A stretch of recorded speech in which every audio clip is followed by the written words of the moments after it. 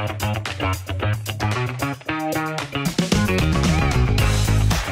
on Motley Fool Money, it's time to wrap a bow on January and get a variant perspective on a sleeping tech giant that's getting back on the right track.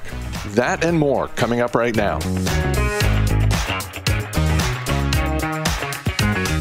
I'm Chris Hill, joined by Motley Fool senior analyst Jason Moser. Thanks for being here. Happy Monday. Thanks for having me. Happy Monday. Happy last day of January. Wow, yeah. We will get to that, but I want to start with the business of subscriptions. And we see this in B2B all the time with software and cloud services. I want to go to the consumer side because the Wall Street Journal has a story about streaming video services and how they get a big surge of new subscribers when they've got a big movie coming out. And then over the next few months, those people, about 50% of them, just drop off of the service altogether. HBO Max, Apple Plus, Disney Plus, and by the way, none of these companies commented on the story. A subscriber measurement company called Antenna provided this data to the Wall Street Journal. So as someone who enjoys movies and streaming television and is also a shareholder of a couple of these companies, let me start with this. When we think about subscription churn, how worried should shareholders be about this? Because it was pretty damning to look at these charts and see, look, in the case of Disney Plus, when Hamilton, the movie version of Hamilton, got a huge spike in subscribers.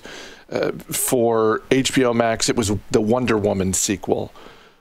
For some reason, I was surprised by this. For Apple Plus, it was the Tom Hanks World War II drama Greyhound, which I wouldn't have necessarily put it in the, I wouldn't have assumed that was the thing. I would have guessed Ted Lasso. But in terms of this type of drop-off, how concerning is it? So I feel like it is I feel like it's a situation that would have been a bigger deal a time ago for smaller companies. I think going forward, it's going to start to become more of an issue for all companies because there's so many more substitutes out there today than there were before.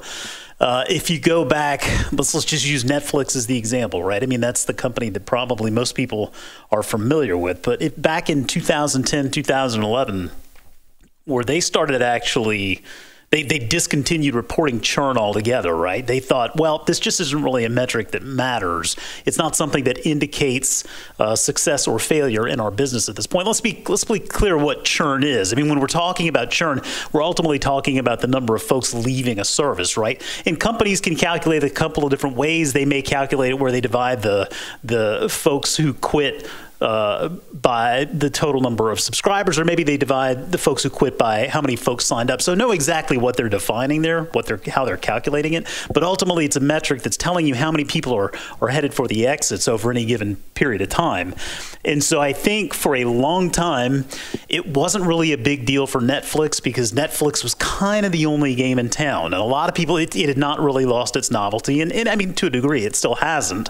But churn just wasn't really that big of an issue. Now, it's going to become a bigger issue, I think, going forward. But when you look at a company like Netflix, and I'll throw Disney in there as well, because they've reached these subscriber bases that are so big that even any kind of small period of elevated churn, it's not going to really impact that business quite as significantly as a newer streaming service that's trying to grow their subscriber base. So you look at something like a Peacock, or you look at something like an HBO Max situation, where they have good offerings, right? They're a little bit late to the game, though, so they just inherently have smaller subscriber bases, and the churn is going to be something that could be more material for those businesses going forward. But I think when you look at companies like Disney and Netflix, they're big enough to where they can at least weather the impacts of this as it sort of ebbs and flows. Is part of this just the cost of doing business? If you have a consumer-facing subscription business, you could throw streaming music in there as well with businesses like Spotify. Because if Amazon Web Services had this type of customer churn, I think we'd all be surprised, or any SaaS company for that matter, just by virtue of the fact that the number of accounts that you have is just going to be in the tens of millions as opposed to the number of accounts that Amazon Web Services has. Yeah, I mean, you're right in the nature of the offering, I think, changes where this comes into play, right? I mean, someone who maybe built their business on Amazon Web Services might not necessarily want to switch willy-nilly, right? You got to have a little bit more of a reason. A bank account, another good example, a bank account. You're just so enmeshed. It's more work to switch for really what you would consider not much in the way of savings, because you're going to have that account one way or the other. You're going to have to bank some way or another. Music, I think, is far different than video, because we of course enjoy the same songs and the same albums and the same artists over and over again throughout our entire life. So I think music is a little bit more interesting in that it's a bit more protected in that regard. Video, absolutely unique in that regard, though, I think, particularly as we move to over the top distribution. And again, you know, you look at all of the substitutes that are out there today. I think we're going to have sort of a tiered system here, right? I think you're going to have some core offerings that households are always going to have, and that's probably the Netflixes and Disneys of the world. Amazon, to the extent that you already have Amazon Prime, then you're getting that video offering, and then you're going to see people start to kind of maybe jump in and out of things like Peacock or HBO Max, depending on what hits are released. I definitely think it is a cost of doing business. I think that these businesses, as it pertains to video, I mean, I think the most difficult part of this is that it's always going to be something they have to keep in mind. Not only do they have to keep in mind how much they're spending on content, but also when they're releasing it, right? I mean, that's always a bit of a strategic call right there as well. But when you look at the actual numbers, the amount that these businesses are spending on content today, it's really kind of astounding. If you look at Netflix, go back to Q4 of 2015, streaming content obligations were listed at $10.9 billion. Sounds like a lot, because it is. Today, it's $23 billion. Disney, I mean, they noted in their most recent 10K that the fiscal 2022 spend on produced and licensed content, this includes sports rights, along with all of the other content they're distributing over the top, it's going to be $33 billion, about $8 billion more than the previous year. So you look at these companies with the scale and the resources, they obviously have the leg up, because not only can they produce more content and more good content, but they can spread it out over longer periods of time throughout the year. They can create interest, they can create buzz. So yeah, it is one of those things where it puts bigger companies in a bit of a better position. And that churn rate is going to be something that impacts those smaller businesses more so than those bigger businesses, I think. Last thing I want to touch on is the pricing, and let me quote directly from this article. Streamers' challenges are exacerbated by the fact that most services are available through a monthly subscription, making it easy for viewers to cancel when they are done binge watching a specific show. Which leads me to this question. Do these businesses need to start making a bigger gap between the monthly and the annual subscription fee? Do they need to start making the monthly fee significantly higher and thereby making the annual fee more attractive? I think that's probably the easiest lever to pull in regard to this. And if you look to your wireless phone subscription, right, there are contracts that we've had to sign historically, and I know we're trying to steer away from that kind of stuff now. Look at your cable provider, for those of you out there still with cable subscriptions. Anything where you have the option to get a discount by signing up for a full year. Yeah, I mean, if they want to reduce that churn number, that's the easiest way to go about it, is to say, hey, pay us up front for a full year and we'll really make it worth your while. And I think that's where something like a newer entrant to the space, I think, is going to benefit from something like that more. I don't know that Netflix necessarily is going to benefit from, so I don't know that would materially reduce the churn of something like a Netflix or a Disney. Just, again, kind of going back to, I mean, those are the platforms with the most content and the most content for the masses.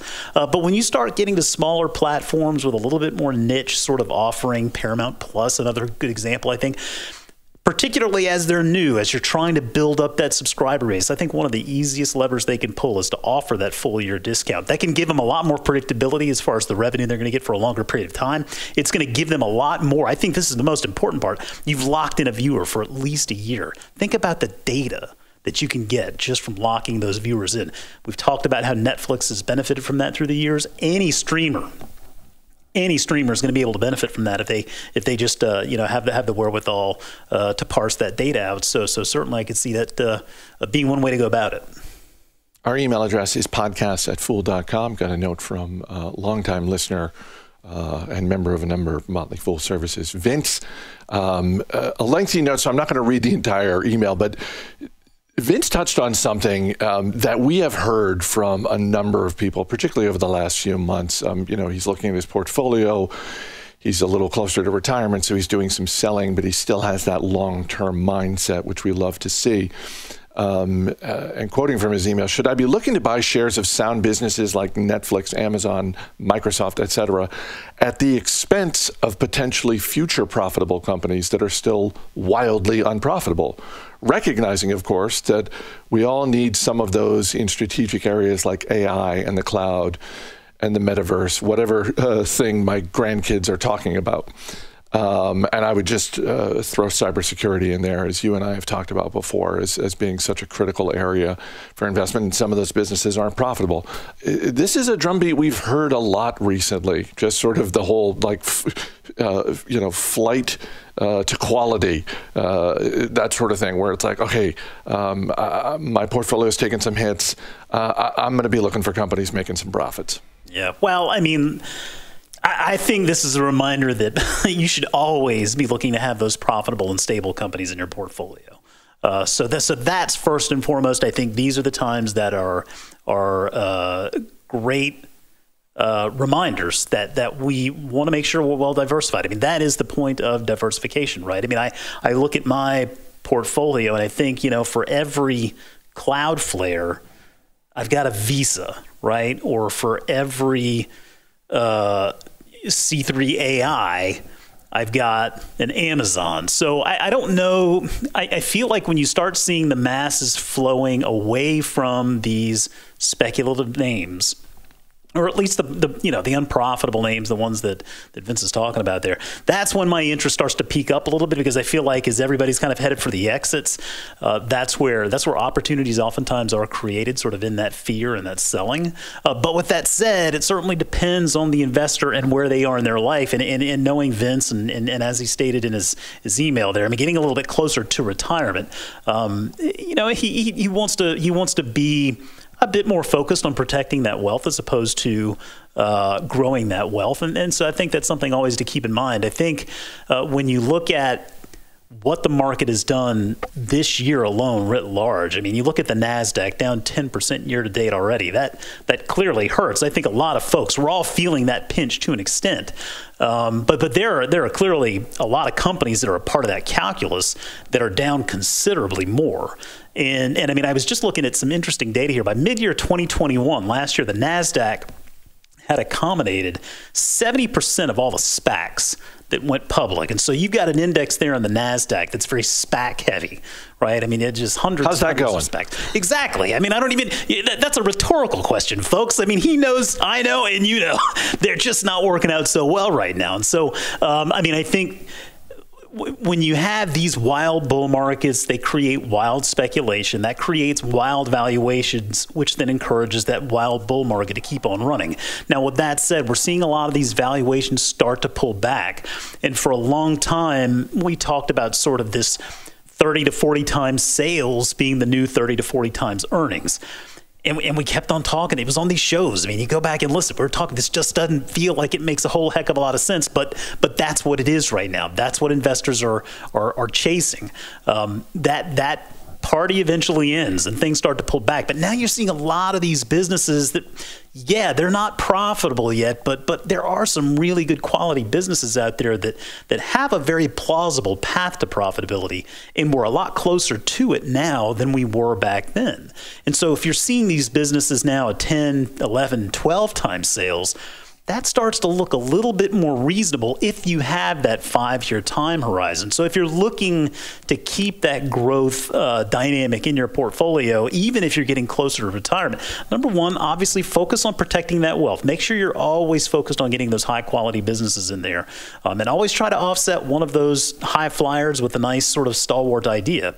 But I don't know that I would necessarily go chasing those profitable, stable companies at the expense of all of those high flyer companies like Vince was talking about.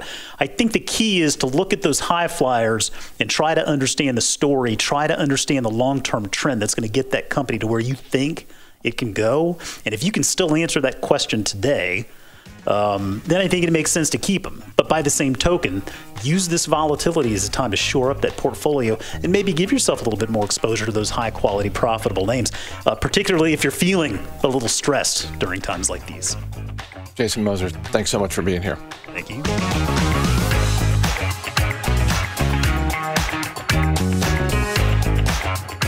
Value investing is dead. Value investing is struggling to remain relevant. That's not my opinion. Those are just the first two results you get if you go onto Google and type in the phrase, value investing is. But as best as I can tell, value investing gets kind of a bad rap. And like a lot of things in life, it's more complicated than it appears on the surface. To explore this further and provide a couple of stock ideas, with Motley Fool Canada's Jim Gillies, here's Motley Fool Senior Analyst John Rotonti. Thanks, Chris. So this is our primer on value investing. Maybe we'll start with Jim. What is your definition of value investing?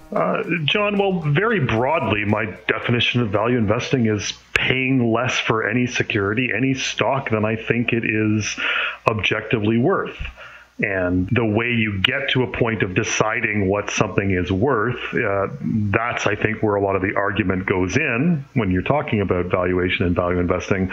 But it does tend to be fairly selective or fairly, there's not one approved method for all stocks. That's why I kind of bristle when I hear people talk about, value investors just do things like screen for low PE ratios or low price to book ratios.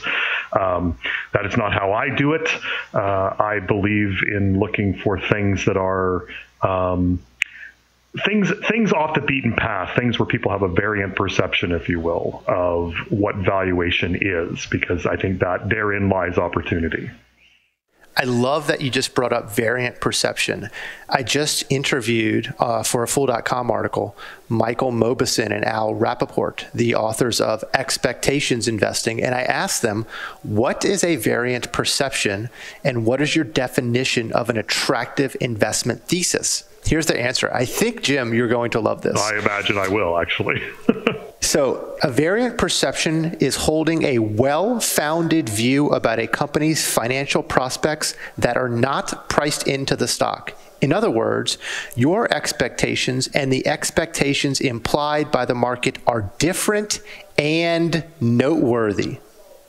What's an example of a company in the past maybe that you've looked at, or in the past maybe that you've invested in, that you think was a good value investment? This is a company that is below its all-time high, which was set over 20 years ago during the tech bubble. At one point in time was perceived as one half of like the duopoly that controlled essentially every desktop computer. And of course, I'm talking about Intel. Intel and Microsoft Windows were basically the PC market. Intel, again, today is below where it was 20 years ago at the height of the tech bubble. And a part of that, frankly, is people just got too excited about buying Intel back then. It was over a $500 million market cap.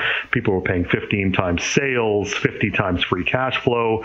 And that's hard when you're starting at that level. But today, John, so we want to talk about variant perception. We want to talk about why you would want to look at this today, because the market has decided that Intel is a tired old story. Yes, they're in chips, but they're behind AMD, and they really haven't done anything terribly good in mobile, at least on smartphone chips. They probably did a little bit better on Wi-Fi and data center chips. But here's what's happening. First of all, you start with Intel is a cash flow engine. So from the dot-com era to today, they've produced hundreds of billions of dollars in cash flow, and they've returned all of it to shareholders, dividend and share buybacks. They bought back 40% of their stock over the past 2 decades, and that includes they give a lot of stock to insiders. So they've had meaningful over and above getting rid of dilution, buying back stock. They also pay a 3% dividend yield right now. So first off, cash flow engine. Second off, low valuation today. As I speak, the stock is trading at about 2.5 times revenue. It's trading at about 6 times EBITDA, trading about 10 times earnings. So this is kind of a classic heads I win, tails I don't lose much. Okay, you're not buying at the elevated price that the .com era people were doing. Here's the catalyst I think that's going to happen. Okay, or I think it's already happened. Market hasn't noticed yet.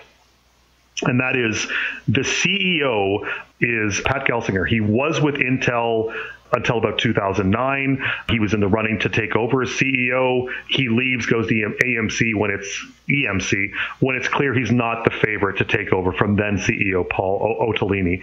He was the first CEO of Intel who was not a tech guy, so he's not Andy Grove, like whatever.